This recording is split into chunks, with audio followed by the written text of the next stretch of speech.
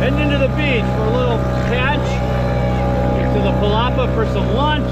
Are you ready for some football?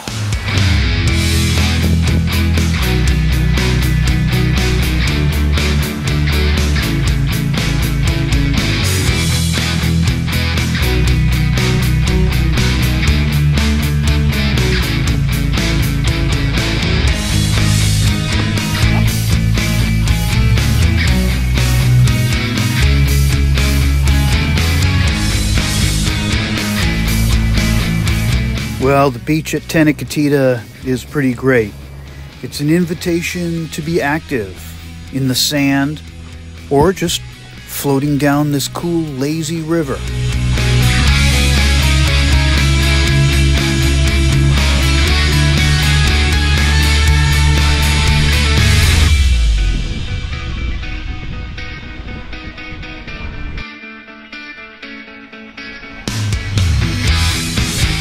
Throw and catch in the sun, that'll take it right out of you for sure. Time to fuel up. And after lunch, I ran across this guy. Watch him show the youngsters how it's done.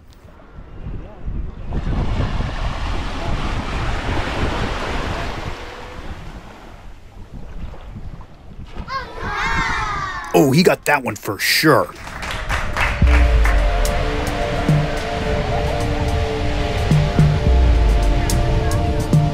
Well, when I got back from the beach, I had to do some work on the mast, and this is what I found. Yeah, my gooseneck is in really bad shape. That stainless steel pin you see in the middle, can't normally see that.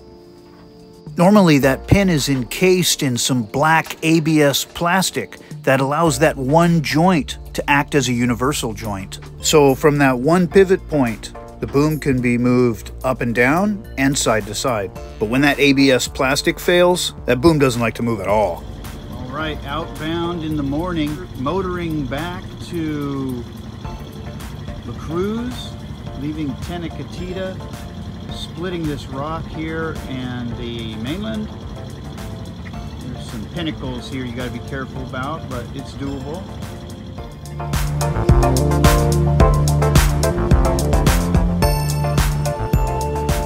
Underway from Tenacatita, going back to Cruz. This is going to take a few days. You know, when I got to Tenacatita and I took a look at that gooseneck, it's not good. It's really shattered and needs to just be replaced. I need to fix that gooseneck. Now's the time. I'm going to have to backtrack a little bit, but I think better safe than sorry. You know, this is just part of this this trip now. You know, when you set off on a trip like this, you don't know each chapter. Well, one of the chapters is going to be called Gooseneck.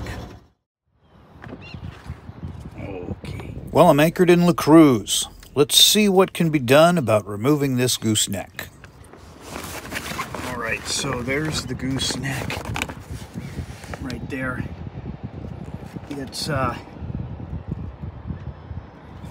This is like a it's like a cast aluminum piece that slides into the boom here, and you can see it's held on by two rivets on either side,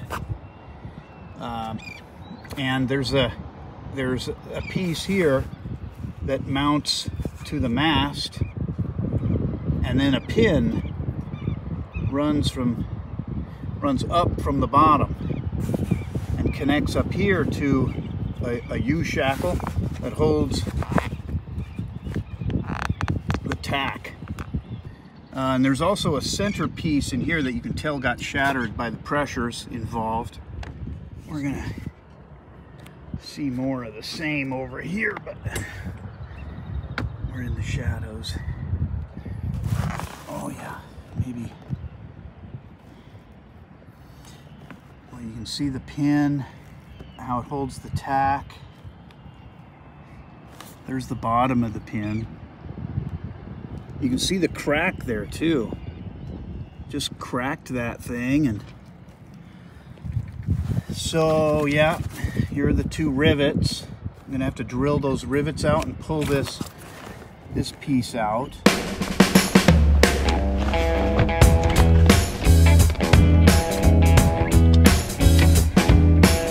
here I'm removing that retainer plate. I'm not sure what it's called exactly. If you know, put it in the comments. It keeps the slides that are attached to the sail in the mast track. So by taking it out, I can remove the slides and effectively remove the sail from the mast.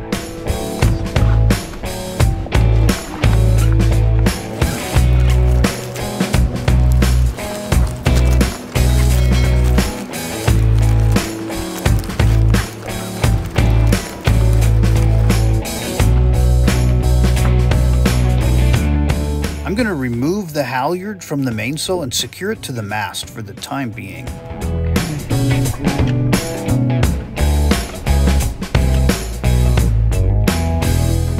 Okay, my small hand tools.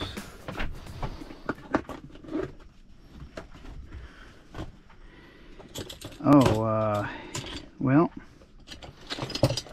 let's just use this pliers, that'll be fine.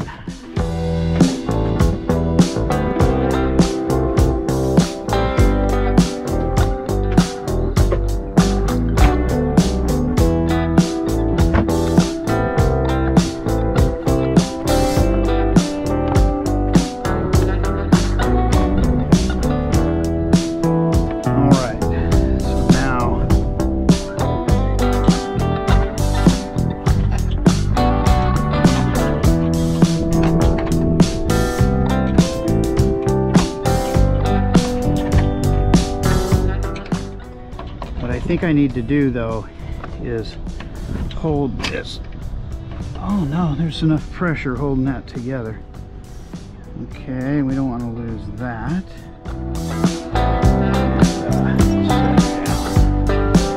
All right, so if I jostle this, oh boy.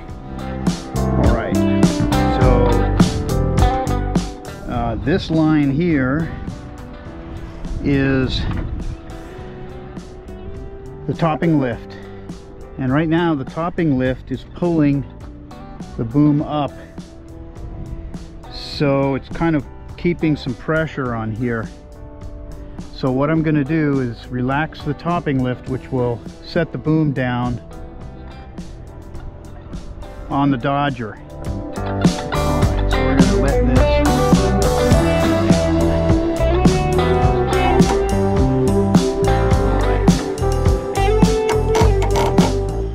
lower that.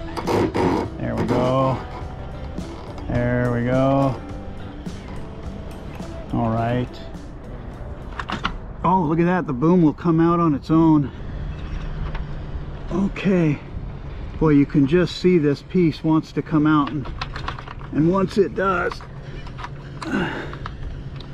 it's going to get really loose. So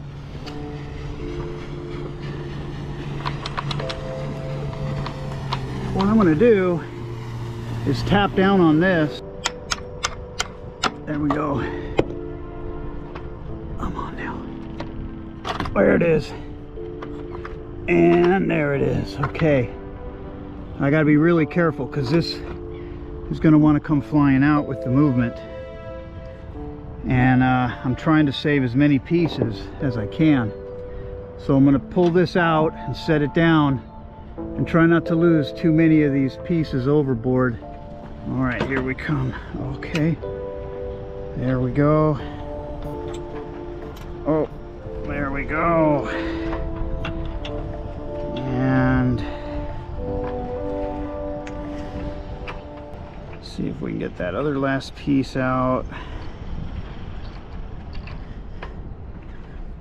There's a lot of little bitty chunks. Look at this. I'll set these down for now so I can play with this one. Okay, this, I'd like to get it out in one piece. Oh, here we go.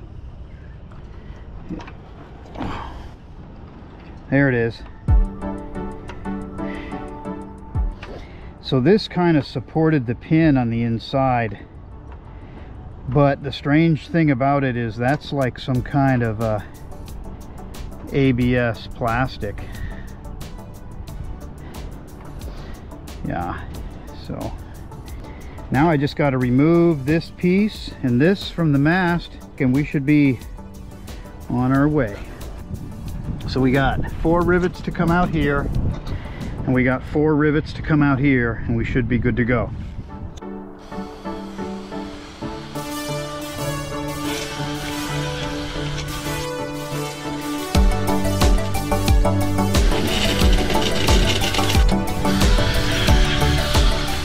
So here's a couple of rivets that could be part of this.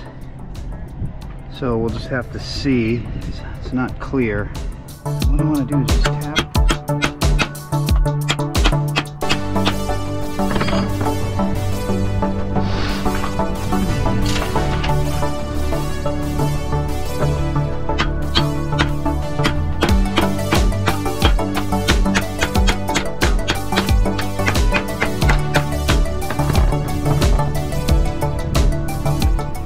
So that guy does not want to come out, you know. Then it occurred to me, maybe I should pop those rivets out. What to do is knock these rivets out. There's one. Get all these rivets knocked. There's another. So now we should be able to maybe pull this out a little bit.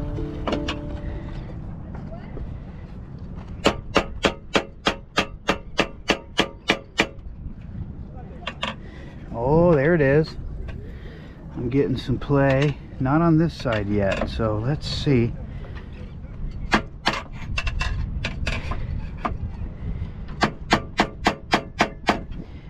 Oh, look at that. I am getting some play on one side. Not so much on this side, which tells me maybe I've still got some action going on with this rivet.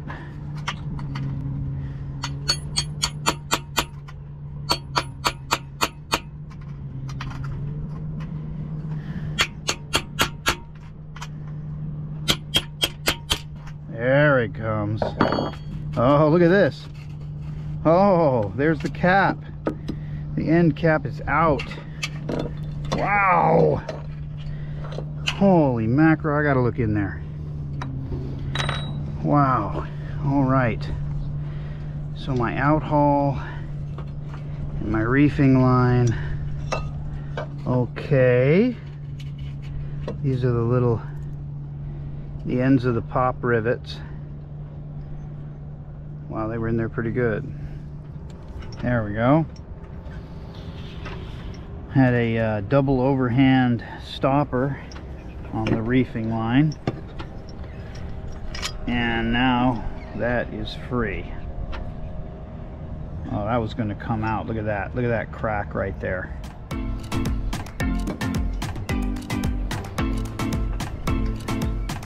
Well, it's my first time popping rivets, but with this new skill, I was able to remove the gooseneck from my mast.